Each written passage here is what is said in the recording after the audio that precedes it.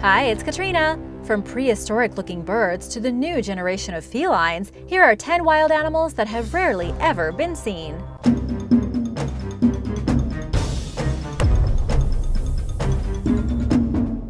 Number 10. Shoebill Storks.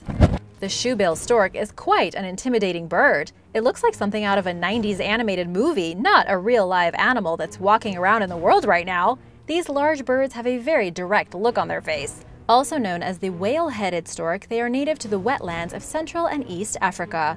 Most of the time, they stick to themselves since they are pretty solitary creatures, which may explain why we don't see them that much. They like their space.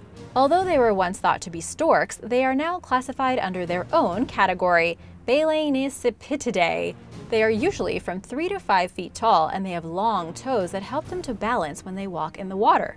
Their most striking feature, however, is their large shoe-shaped bill. Over 7 inches long, this bill has a large cavernous space inside that serves as a kind of container for their favorite food or to hold water. They will also use it to clap together and make loud noises to communicate and warning you to stay away. They can be territorial and aggressive. When this bird hunts, they will stand there motionless, waiting for their favorite meal of lungfish or baby crocodiles to swim by. Then, the enormous bird will jump forward and scoop up the food in its bill. Then it will swing its bill back and forth, letting all the water and mud and debris spill out until just its prey is left inside. At the end, it will quickly decapitate whatever it caught and then swallow the rest whole. This impressive bird will also eat frogs, snakes, and eels. While they may seem a little scary, this bird is very underappreciated. Number 9. Polka-Dotted Zebra. In 2019, a photographer named Frank Liu captured an incredible sight in Kenya's Masai Mara National Reserve. While he was looking for rhinos, he saw a zebra foal or a youngling with a striking kind of coloration. Zebras wear their stripes like a badge of honor, and they can be so unique as to identify them individually. But this zebra foal didn't have stripes at all. Instead, its body was littered up and down with polka dots. They named it Tira after the guide who spotted it. This is the first sighting of this kind of zebra in Masai Mara, and it's extremely rare. Pretty cool, huh?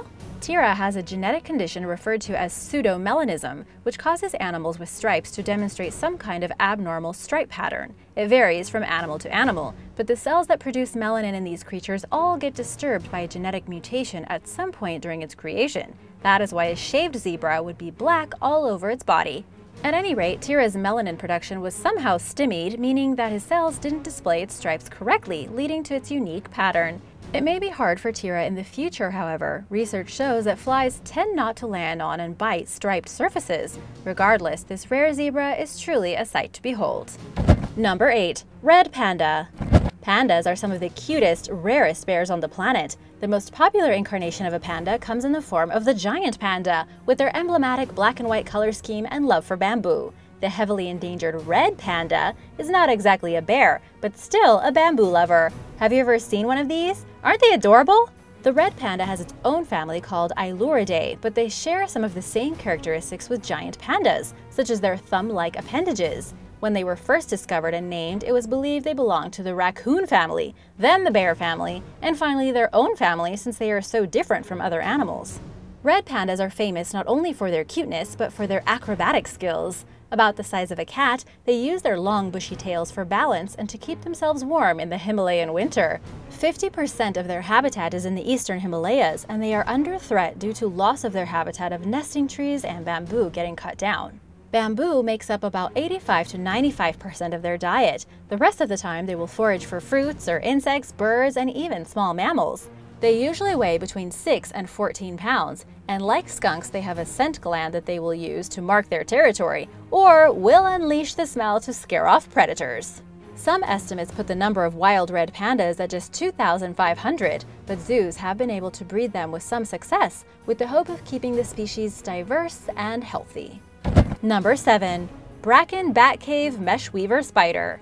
The Bracken Batcave in Texas serves as a place of rest during the summer months to the most populous bat colony on Earth. But there is another species hidden within its depths that are having a much harder time staying alive than the local bats. The Bracken Batcave Meshweaver spiders hadn't been spotted for around 30 years until 2012, when a cave full of them was discovered in San Antonio, Texas. They are only about the size of a dime, but the impact of this discovery stopped a $15 million highway construction plan in order to study the rare and elusive spider.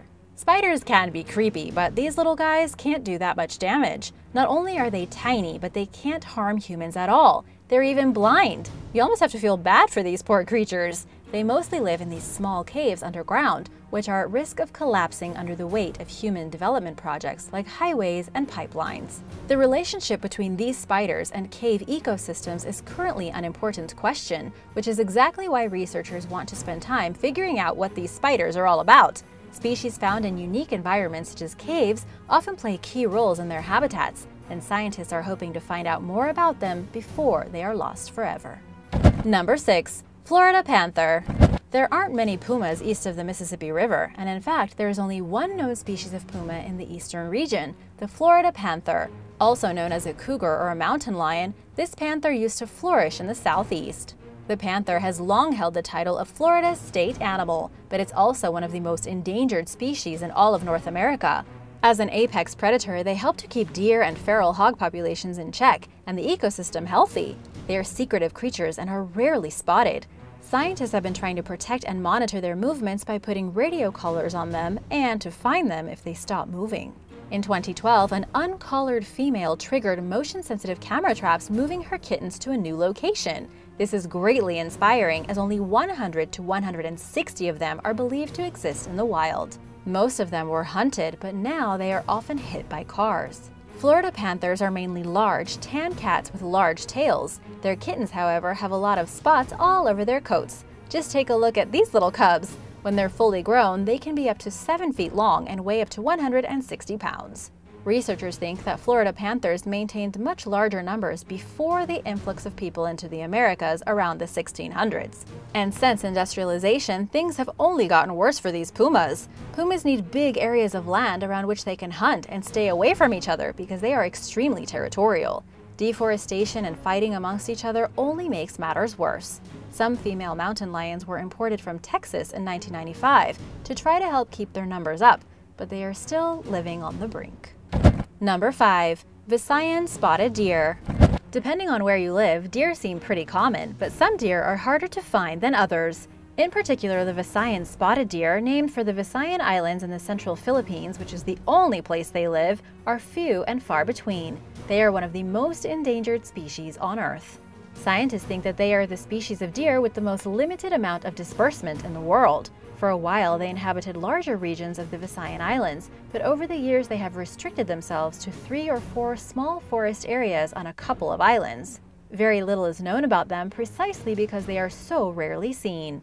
They are declining primarily because they prefer areas that have disappeared due to natural disasters like landslides or fires, and because most of the forest areas have been taken over by people forced out of the way by logging companies, so these spotted deer have nowhere to go. They weren't even seen for the first time until they were caught on video in 2012.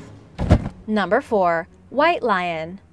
The lion is the king of the jungle, but some lions stand above the rest and take on an almost mythological quality. For that matter, consider the incredible white lions. In fact, they're not a different species of lion at all, belonging to the same classification of lions, Panthera leo. But their appearance inspires great reverence and honor. In certain communities in the greater Timbavati region, they are even considered holy.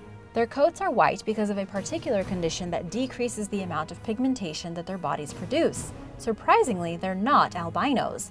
The genetic trait that causes white lions to be white is not the same as what causes animals to become albino. Albinos have pinkish-reddish eyes and noses, whereas white lions have bluish-goldish eyes, black noses, and markings around their eyes that look an awful lot like eyeliner. They are usually kept in zoos and on reserves most of the time because their coloring doesn't help them with camouflage and their lives are often at risk. Actually, the last time someone saw a white lion in the wild was in 1996, but more recently zoologists have reported verified sightings of rare white lion cubs spotted in South Africa. Researchers estimate that there may be around 13 of them in the wild. The genetic condition that causes them to be white is in fact quite rare. However, there are a few of them in captivity, so you may be able to see one for yourself one day. Number 3. The quoll.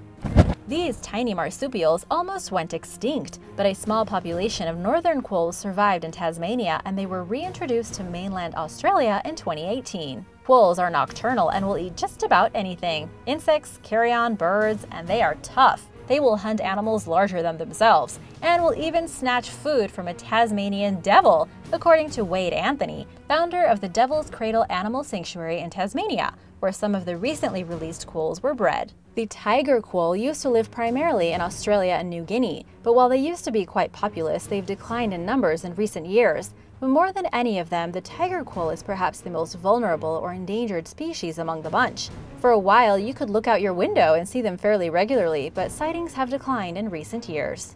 Tiger quolls are about 50% bigger than your average quoll, and they have spots down their long tails. Their fur is reddish to heavy brown, and they're night owls too, hunting primarily in the dark of nighttime. As carnivores, they mostly consume things like possums and rabbits. Weirdly, quolls share a communal bathroom space, with piles of up to 100 droppings at a time. It could be used to mark their space, but no one really knows for sure yet. Because of the introduction of foxes into their habitats, as well as land clearing practices, tiger quolls are declining fast and scattering from their original habitats. So you're lucky if you ever catch sight of one of these nowadays. Number 2. Saber-toothed beaked whale. Saber-toothed tigers went out of existence long ago, but there are still saber-toothed creatures on the earth, just not maybe where you would expect to find them. That title belongs to the saber-toothed beaked whale, or Steneger's beaked whale. There haven't been many sightings of this whale, but when they've been spotted or washed ashore, they've drawn researchers from around the world due to their strange and unique features. Steneger's beaked whale looks almost like a chubby dolphin with saber-like teeth. They can grow about 5 to 5.5 meters long and are found in very small groups.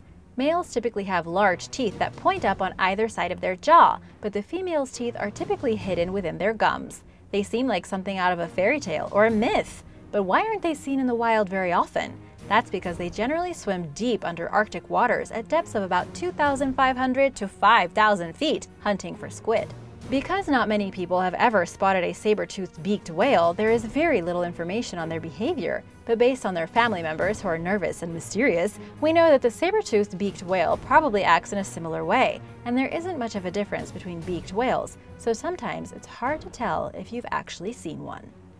Number 1. Liger. Napoleon Dynamite waxed poetic about his favorite animal, the liger, which is the offspring of a female tiger and a male lion. These are rare enough on their own, but what about the next generation? The offspring of a male lion and a female liger that are fittingly referred to as ligers. While it seems a little crazy to go these many levels deep, some researchers say that these are the new generations of the felines, which means times are changing. Ligers do actually exist, although there have only been a few of them ever born. The Novosibirsk Zoo in Russia was the first to declare the existence of a liger in 2012, and then in the following year, the same parents made 3 more ligers. And then the animal park run by none other than Joe Exotic of Netflix documentary fame produced 3 more ligers in 2013. Conservation is generally a pretty important cause, but most wildlife experts say that the preservation of ligers isn't all that critical. Craig Packer, leader of the Lion Research Center, says the following: in terms of conservation, it's so far away from anything, it's kind of pointless to even say that it's irrelevant. Some think that breeding ligers and ligers is cruel and unnatural as it affects these animals' health and diversity.